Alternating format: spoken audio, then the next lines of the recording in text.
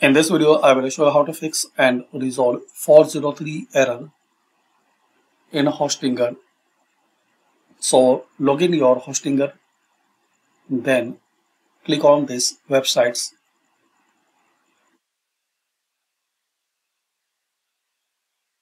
Now here, click on manage.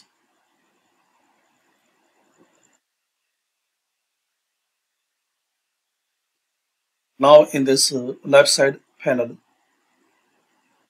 here is the option websites. Now here, click on error pages.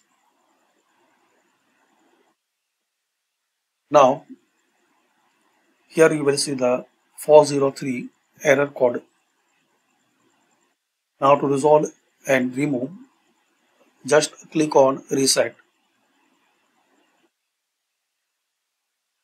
Are you sure you want to reset this error page?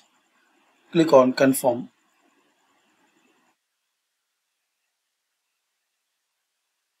So this is the method, guys. You can fix and resolve 403.